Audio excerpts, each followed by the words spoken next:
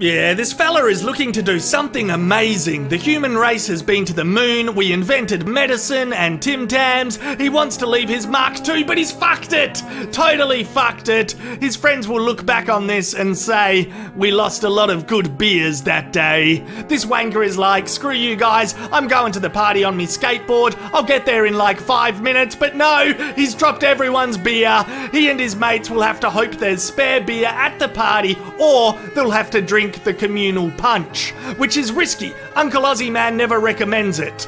Trying to use the ATM after a few drinks is difficult. He's in Struggle Forest and he's murdered the beer. It explodes all over his face. Ooh, a nice juicy pellet of beer gets delivered to destination fucked. No signature required. His mate is like, what did you do? Here's another delivery man, first day on the job. He's excited and now it's gonna turn in to his last day on the job. Just fucking run away, run away. This bloke is excited to go on a boat, but it will have to be without a beer. Gee whiz, I'd like to phone in a classic meme.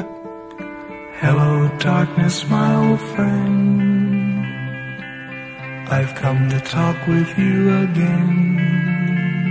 Now this one is graphic. Viewer discretion advised. It's a fucking massacre! The beer never even stood a chance. The dickhead decides to confirm the kill and this young keg bleeds out on the floor. This forklift driver has decided to start a war on beer. Seriously, this level of damage is what leads to a global conflict. The Russians, the Chinese, the US, I reckon they're all gonna get involved in this one. It's absolutely fucked.